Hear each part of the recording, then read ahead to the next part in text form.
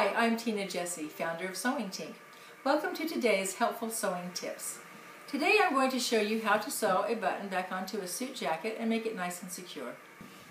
You're only going to need a few supplies to do this, so it's pretty easy. First of all, you'll need a sewing needle. Make sure that the eye is just a little bit larger so you can get the two threads in that we're going to be working with today. Then you'll need a pair of sewing scissors, of course the button that you're going to sew back on, and dressmaker's chalk marker that's washable. I'm going to use white today. And then thread. I'm going to use green today for sewing teaching purposes so that you can see better, but make sure that it's the color that your jacket is, okay? Okay, so here's what we want our button to look like after we've sewn it back on. If you can see, there's a little bit of space in between the jacket and the button, and that's what we want to have happen. It provides the needed room for you to move around when you have your jacket on. Take a look at your existing button on your jacket. The button on my jacket is following the line form, so that's what we're going to do today on this button. But your jacket may have the X with the thread, and so you want to match it up so that it looks the same. Okay, I have my jacket marked. I use my dress marking pencil to mark the holes where the button will go back on. So I'm going to take my needle and thread now, and I'm going to pierce the fabric and go down through the middle of those holes onto the back side of the jacket, like that. That will put the knot on the top of the jacket. It will be under the button, and so you won't see it, and it'll hide that, and that way it'll be flat in the back of your jacket. Okay, so now what we're going to do from the back of the jacket, go ahead and pierce the fabric and come up through that first hole right there. Okay, this is the pattern we're going to follow. So bring that up, make sure to pulling the thread so it's nice and flat in the back of your jacket. We're going to get our button and go down through that hole, and then from the back of the jacket come up through that hole and back down through that hole. So we're forming that bar. Okay, so let me get my button, put that on, and that's the pattern that we're going to follow. So up, down through the hole to the back of the jacket, forming that first bar, back up through this hole over here, and back up through the hole in the button,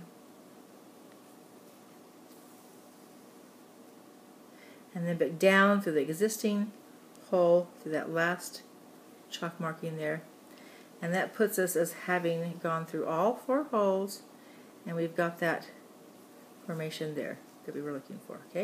Okay, so at this point you'll want to go ahead and pull that button just slightly here so that you've got that space that we were talking about creating, so that we can form that thread shank. So see how I'm kind of pulling that away from the jacket? So we want to have that space there. Okay? Now, right now our needle is coming from the back of the jacket. You're going to come up, but we're not going to go through any holes this time. We're just going to stay in back, keep that needle in back of the button like that. Okay? I'm going to pull that up, flat, make sure it's flat in the back, and that way we are behind the button and we can now do that thread wrap. So you're going to want to wrap your thread around the back of the button a good 12-15 times. So 1, 2, 3, 4, 5, 6, 7, 8, 9, 10, 11, 12, 13, 14, 15. Okay, that's given us a pretty good thread shank right there. Okay, so still working from behind the button on the top of the jacket, we're going to put our thread in a kind of a circular form there. We're going to grab a little bit of fabric with a needle, not a lot, just a little, and come up through that circle and tie a knot. Do the same thing all over again. Form a circle, grab a little bit of fabric and or thread, it doesn't matter if you pull a little bit of thread with it, and come up through the inside of that circle and pull that another knot. Okay, so now going underneath the button, still on the top of the jacket there, we're going to go underneath like this, over to the other side of the button. We're going to repeat the same thing that we did on that side. We're going to tie some knots.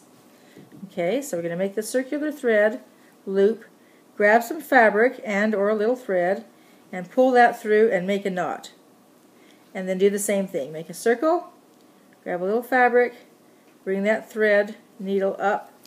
So now at this point what you'll want to do is pierce the fabric of the jacket right close to where the thread shank is, and then just go through to the back of the jacket and pull that through nice and snug, and making sure that the thread, sometimes it bunches up on you and you just have to look at it and pull it through, okay? Make sure it's flat and even. And then once you're back to the back of the jacket, you are done. You have finished sewing your button back on. We're going to clip this thread right here. There's no need to tie any more knots. It'll be nice and flat back there. And your button is now all sewn back on, and you are good to go. Thanks for joining me today. I hope you found this helpful. If you did, please like the video and then subscribe to my channel and share it with all your friends. Also, if you'd like to check out what I make personally for my business, please go to sewingtink.com and I will list it in the information below. Thanks again. Bye.